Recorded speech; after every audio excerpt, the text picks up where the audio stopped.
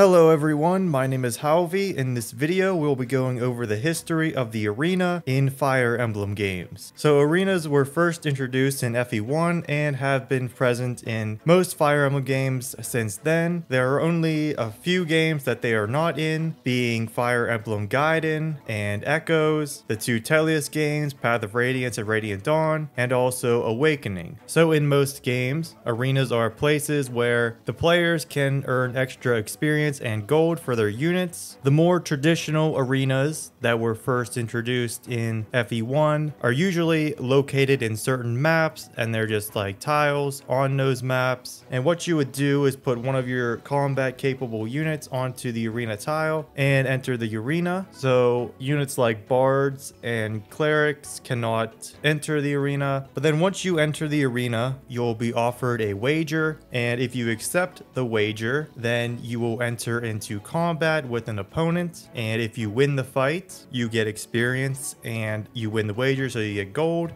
But if you lose the fight, then you lose your gold and your unit's life. Although in most traditional arenas, you can end the fight early by pressing B usually if you think you're going to lose. In that case, you forfeit your gold, but you save your unit's life in return. But the battles in the arena work the same way as a normal battle. The player unit will attack first, and then they'll just trade blows between the player unit and the opponent until one has been defeated, or you have forfeited the match, or possibly if both units find themselves unable to damage each other. And also, the amount wagered is what affects the difficulty of the fight. So usually with a higher wager, you can expect a more difficult opponent, and also the lower the wager, the easier the fight should be. So I have the most experience probably with the GBA arenas, and more specifically FE7's arenas. And a good rule that I like to follow is that usually anything over the wager of 800 gold is probably not worth accepting, as the opponent will be pretty strong and you're likely to just have to cancel the fight and just lose your gold that way. But it also has to depend on the unit that you are entering the arena with. I've noticed that lower wagers in the like 600-700 range, you'll probably see a lot of magic users like mages and shamans, and depending on the unit you're entering with, whether they have good resistance or not, or they could get two-shot by a magic user. Usually though, I always think that any wager that's in the 600s to low 700s should always be a pretty good bet that you'll win the fight no matter what it is that they throw at you. And also a good trick is that once you enter the arena and you're offered your wager, if you don't like it, you can just press B and then enter the arena again, and you'll be offered a different amount for your wager. And I usually do that a lot whenever I do any arena fighting. Sometimes it could take a lot of tries to get that good wager that you want. Like if you see any wager that's like over 1,000 gold or something, do not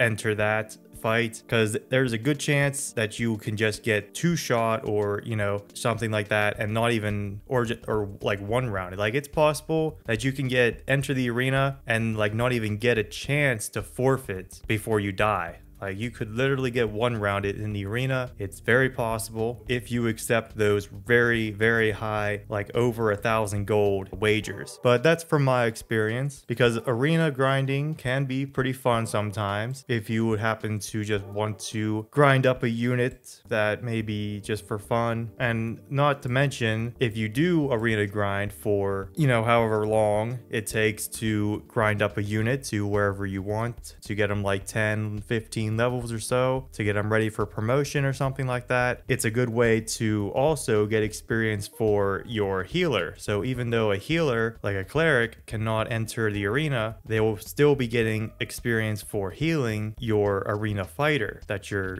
training in the arena, since the unit that's entering the arena will not get healed if they win or forfeit or whatever. So you'll need a healer on standby to heal them up if you are going to train a unit in the arena. So now let's take a look at how arenas work in each game, starting with FE1, where they were first introduced. So the arenas in this game set the standard for what arenas will be like in most of the games that came afterwards. You'll move your units on top of the arena tile, have them enter it, and then you'll be offered your wager. Accepting the wager puts you straight into a battle, and in this game there is no option to yield or end the fight early. Once you accept, you're in the fight until it ends, whether you win or die. And also in this game, you will use whatever weapon that your unit has equipped. So for example, as you can see here, Merrick has Excalibur equipped, and he is using that in the arena, and it's also using up his weapon like uses and stuff. So that is very unlike the arenas in other games. So here I'm gonna equip the freeze spell and then enter the next arena battle, and he will be using the freeze spell now instead of the Excalibur. So in that way, arenas could be actually like easier in this game compared to others, no matter what the wager amount is, since you can use more powerful weapons, and you're also rewarded with a lot more gold than usual in this game as well. Now we're skipping over FE2 since arenas were not in that game, and moving on to FE3, where arenas returned and work pretty much the same way, although there were quite a few changes made. One being you're just given a basic weapon, like an iron weapon for fights. You're not using your unit's equipped weapon anymore. FE3 also introduced the option to yield and end the fight early by pressing B if you got a bad feeling that your unit's gonna die or something. And I've also noticed that the game will throw pretty strong enemies at you with very strong weapons, possibly even. And here I was also able to showcase that taking wagers that are very high is not a very good idea. As you can see here, I was offered a wager of 1030 gold, and look who they set me up against, a steel sword hero against my Katria, who isn't even a promoted unit yet. And here you can see that in the arena you can just get one rounded and just die, and I had no chance of ending the fight early. Even if I pressed B right away, I mean, one round hasn't even gone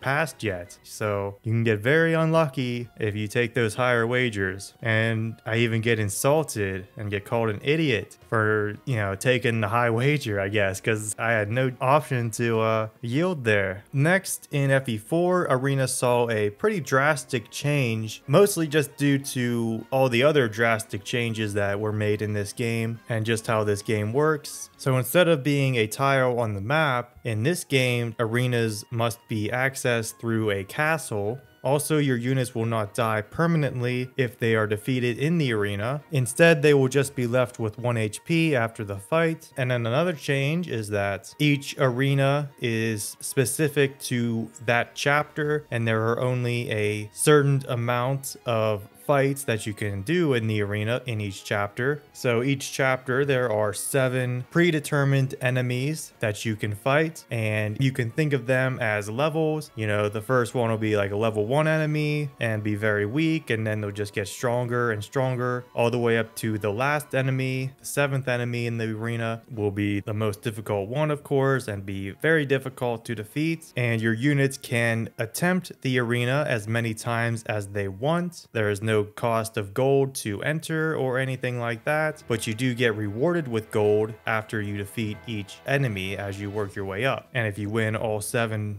fights, your unit can win a total of 17,500 gold per chapter. So if you enter the arena and lose the fight, then if you re-enter and fight again, since you lost, you'll still only have 1 HP, so it'll be even more difficult to win that fight now. So you can get healed up though inside like your home castle if your healer's in there with you, or you could also just come back to the arena at a later point in the map and try again. So like something you could do is like try with all your units to see how far they can get in the arena at the start of the map, and then later, like towards the end of the map or at like the end of the map before you seize the final castle, you can go back and send all your units through the arena if they haven't cleared it yet and see how far they can get this time, because it is experience and gold you're missing out on if you don't do the arena as much as you can during the map. And a unit's progress in the arena for each chapter will be in their like stat screen as an arena level stat, and that is reset at the end of each chapter. You also get to choose to bring whatever weapon you want into the arena, and you also get a look at your opponent as well, so you can set yourself up so that if you have a weapon triangle advantage or disadvantage, you can like change your weapon around to give yourself an advantage in battle. Of course, if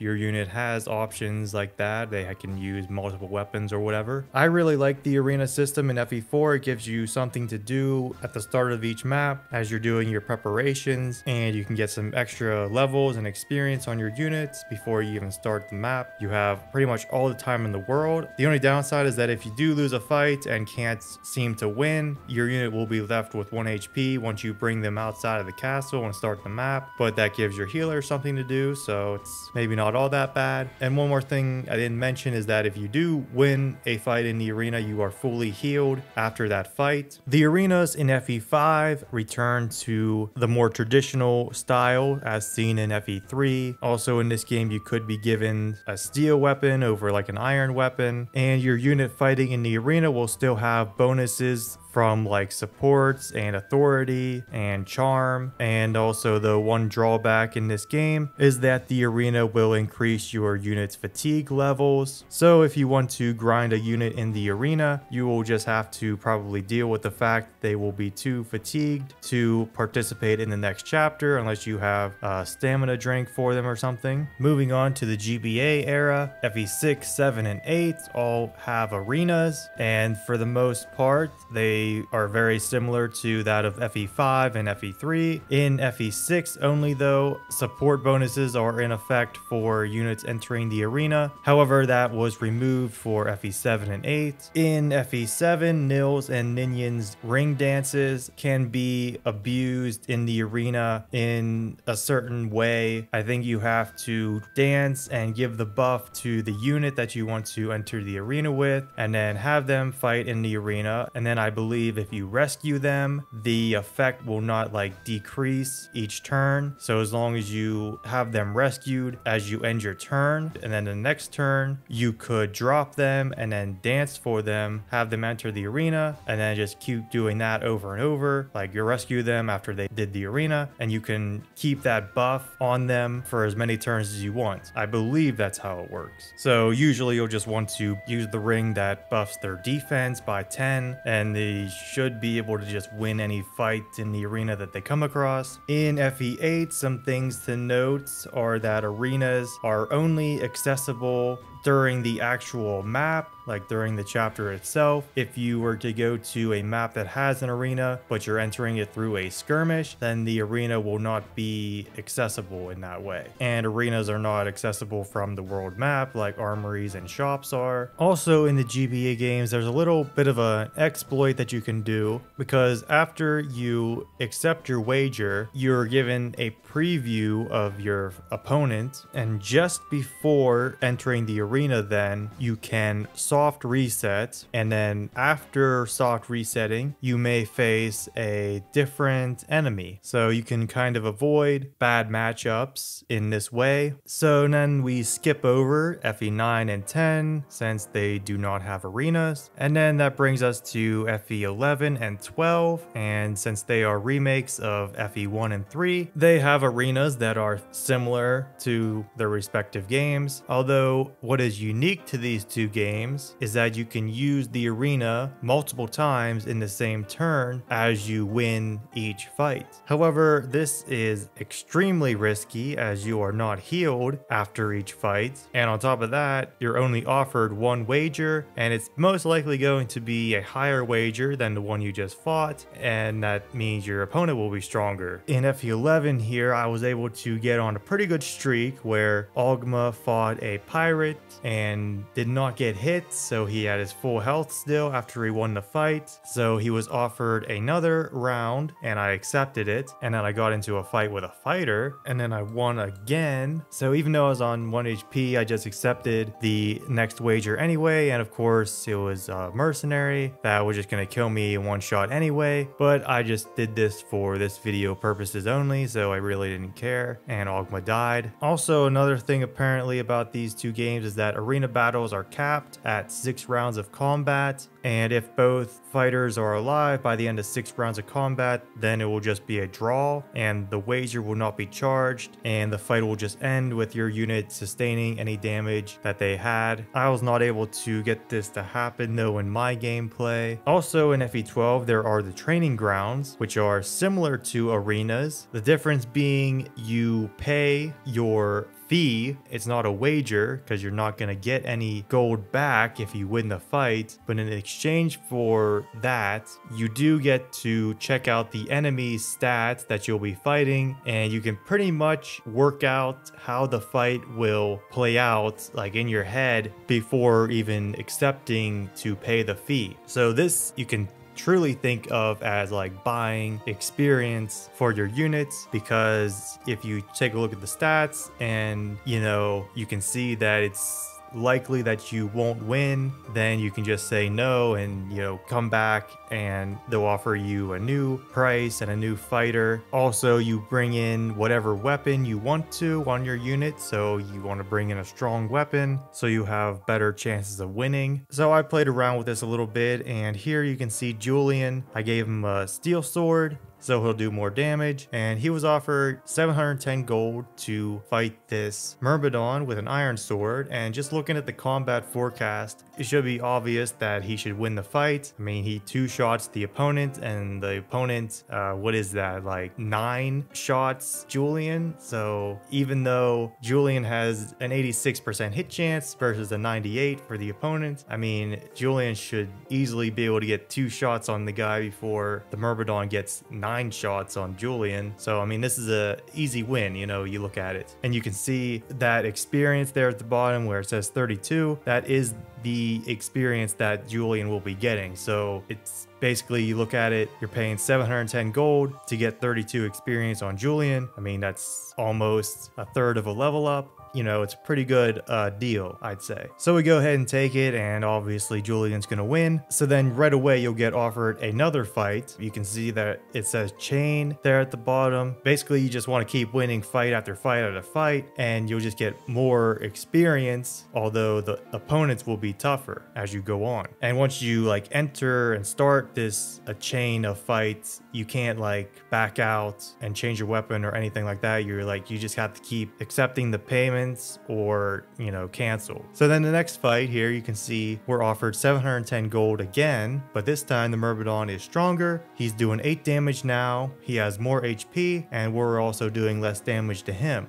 But this time he's giving 62 experience, almost double of what the last guy gave. But we get the opportunity to check out the forecast and see, do we have a chance of winning here? And we technically do, because Julian will attack first and he 4-shots the opponent. However, Julian gets 4-shot in return, but Julian goes first, so as long as we hit all 4 of those attacks in a row, we win the fight. But you got to look at our hit chance at 86, so we'll win, but it's a little risky. If we miss one attack, we're dead, and we'll just have to, we can still exit by pressing B, and we'll just forfeit our gold and without getting the experience. But we're gonna go ahead and accept this though, because I have a good feeling that the 86 won't miss any times. So they're just going to trade back and forth, but since Julian went first, he'll get that 4th strike first and win the fight. And look at all that experience he gets and a good level up. But now that we have 2 fights won, now this is our 3rd fight, our payment has increased to 750 gold and our opponent has gotten a lot stronger. But look at that experience he's giving, 88 experience, almost a full level up. But you look at the combat and it's not good. There's no chance Julian has a shot at winning this. He gets 2 shots, the opponent gets 7 shots, and we really don't even have an advantage on the hit chances either.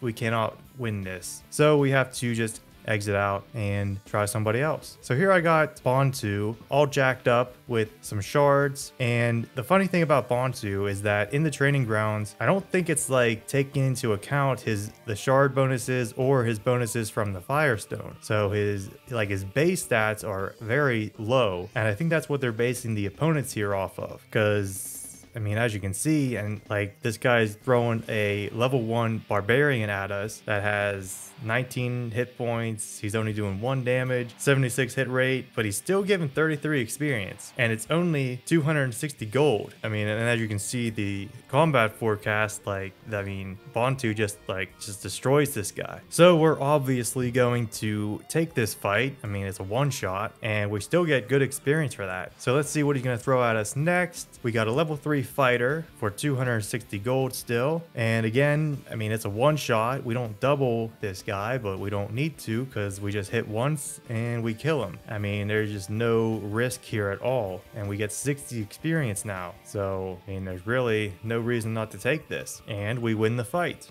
But now, I mean, there's really no reason to do this though, because Bantu's level ups are going to be terrible, but we can at least try, I guess. So now we got a considerably stronger enemy here, 270 gold to fight this level 4 mercenary with a steel sword, and we don't actually one-shot this guy, we two-shot him, just barely don't get the one-shot, and we get 3-shot. We have an 84 hit rate, so this third fight here is actually a little risky, because if we miss once, we're probably dead. But 85 experience though, I mean, is really tempting. I'm gonna go for it. And we got the 2-shot and killed him. And look at that, a disappointing Bantu level up. If he's gonna get 1 stat every time, at least strength is a good one to get. So now the 4th fight here, 280 gold to fight a mage with a Thoron spell. So look at that, like this level 7 mage. I mean, all those stats you can see, the 19 might, 100 hit, 13 crit. I mean, that's all just coming from the Thoron spell. I mean, they're not playing any games anymore with this stuff. This guy is tired of losing fighters. I mean, I guess he's not, I was gonna say losing money, but he's not really losing money since we're paying him and he's not giving any back, but he is losing his fighters though. So we can see here we still are just shy. Well, I mean, not just shy, but we don't get the 1-shot. It's a 2-shot. But look at that experience though. 100. He's giving us, this guy's gonna give us a full level up if we can beat him. And we also get 2 shots. And the hit rate and even the crit rate is in favor of the opponent here. 13 crit is pretty scary, but I say we gotta go for it. And we don't get crit, and we get the 2 hits to kill the mage, and literally a full level up, and Bantu gets HP. So now we're at the 5th fight now. We're gonna pay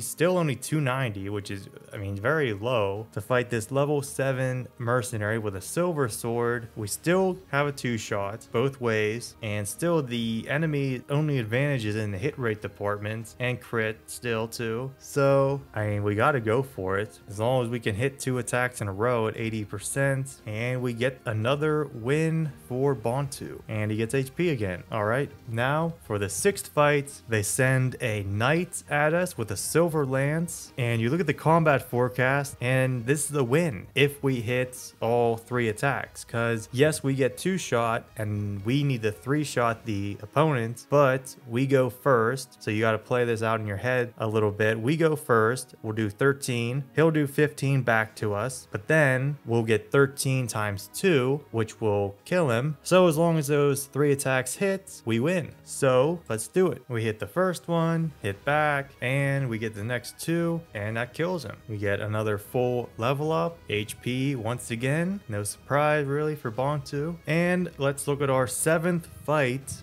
here for Bantu, and it's another knight with silver lance. Now this one is, you can just look at the forecast and you should be able to see that this is a loss. I mean, there's really no way, I mean, unless a 98% from the enemy misses, we can't win this, because we'll do 11 and then we'll get hit, we'll be down to the 12 HP, we'll do 22 then, and he'll be left with 2 HP, and then he'll get his second attack on us and kill us. So this one's a loss. It was a good run for Bond 2, but I guess it'll have to come to an end eventually. So we'll just back out. Not much we can do there. Was that worth it? I mean, probably not. All that was doing was just wasting his Firestone. So then skipping over Awakening, since arenas are not in that game, that brings us to Fates. And this is where arenas start to get more unique with each game, and traditional arenas are basically a thing of the past now. So in Fates, the arena is a facility in the My Castle that you can get, and it still works like, you know, you enter the arena and you will engage in combat. However, you do not win any gold or experience. So in this game, you enter the arena and you can bet on the resources that you have, such as like the gems that are used for weapon forging. So then you'll choose whatever resource you want, and then for the first fight, round 1, you're risking 1 of that resource to win 2, and then if you win, you can go on to round 2 and you'll risk 2 of that resource to win 4, and I believe you can go all the way up to 3 rounds because the arena can be leveled up to level 3, and like, so if it's a level 1 arena, you can only do 1 round. If it's a level 2 arena, you can do 2 rounds, and a level 3 arena, you can do 3 rounds. But if you lose any of the rounds, then you forfeit your winnings, I believe, and your initial 1 resource that you bet in the first place. So I mean, really all it is for is getting more resources that are needed for weapon forging, or, you know, that's what I would use it for. Although with like visiting other castles, you can get a lot of resources that way as well. So skipping over Echo, since there's no arenas in that game, since it's a remake of FE2, the next game would then be FE16, and FE16 again has a pretty unique style of arena. In this game, there are tournaments in the training grounds part of the monastery, and the tournament is different each month, focusing on a specific weapon, and there is a gold and item reward for winning every round of the tournament, with there being kind of like a grand prize at the end. It costs nothing to enter the tournament. There are a total of 5 fights your unit will go through, being there's round 1, round 2, then the quarterfinals, the semifinals, and the finals. And you can heal up to 2 times per tournament in between rounds. Each one will heal 20 HP, so you'll likely want to heal when you're very low on HP. In the tournaments, your unit's life is not at stake or anything, and they're just really, you know, normal fights. You know, I mean, there's nothing too special about this. Like, if the grand prize is something that you'd be interested in, then it's worth a shot. It does use up one of your activity points, and you do get professor level experience afterwards as well. And even after winning it the first time for that like grand prize item, you can still do it more times, but you'll get just the gold reward only, not additional items. And now in FE17, the most recent Fire Emblem game, the arena is part of the Somniel. There are 2 types of battles. There's the standard battle or an emblem battle. The standard battle can be done 3 times in between like map battles. So whether it be like a chapter that you just got done doing, or just a skirmish, you know, once you come back to the Somniel after like a battle like that, you can do the standard training for 3 times. So in the standard training, you choose a unit and they will be put up against a random ally or emblem, and whether that unit wins or loses, their life is not at stake and they'll still gain experience no matter the outcome. So it's just free experience. Use it however you want. If that unit that you chose is fighting against an ally, they will gain support points if they have a support, and if an emblem is fought, then you'll build bond level with that emblem. Then there is emblem training, and with emblem training you can choose a unit to fight against an emblem, and no matter the outcome, you'll just gain bond level with that emblem. And this can be done as many times as you want, as long as you have the bond fragments for it. It will cost a certain amount of bond fragments to reach whatever bond level you desire with that emblem. And starting from update 1.3 of the game, you can access the skill inheritance menu from the arena, since that is kind of the whole point of doing the emblem training, so that you can get your bond level up with the emblem and inherit those skills that you want. From before this update, you had to exit the arena and go back to the ring chamber to like check on your inheritable skills and stuff like that, and it was a whole lot of back and forth and going through loading screens each time, and it was just a real pain and just costed a lot of extra time for no reason. So a very needed update that was. And there are also stuff similar to arenas in some of the spin-offs like the Warriors games and Heroes as well, but I really don't want to go over them. I just wanted to kind of tackle how arenas work in the main entries of the series. So let me know what you think of arenas in the comments. I think arenas are pretty good for the most part. I'm more of a fan of the traditional arenas that you can just find on certain maps like in the GBA games. I'm just a huge fan of them. I think they can be just fun and exciting, you know, if you want to try them out. So with all that said, this is the end of the video. Thank you for watching, and if you enjoyed it, like, comment, subscribe, and have a great rest of your day.